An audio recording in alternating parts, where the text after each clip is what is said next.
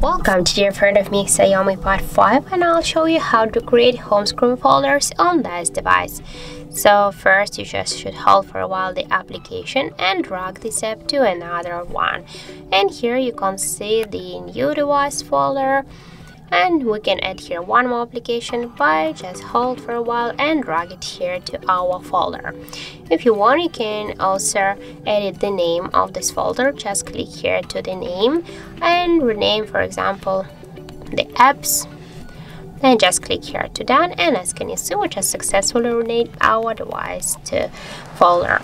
If you want, you can move this folder here on the screen. Just hold for a while and drag it, for example, here on the right down corner, or also we can move this folder here on the screens. We can move this folder between the screens, or also we can create a new screen with the folder, and by the same way we can also go back just by hold for a while and drag and drag it here.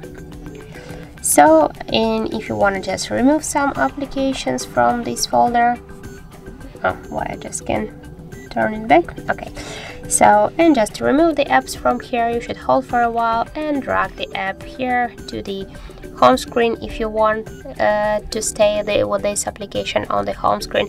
But if you want to just remove the application from the home screen, you should hold for a while the app and click here to remove icon, click here again to remove, and don't worry, you will remove the application only from the home screen, but you will stay with this application in the apps menu.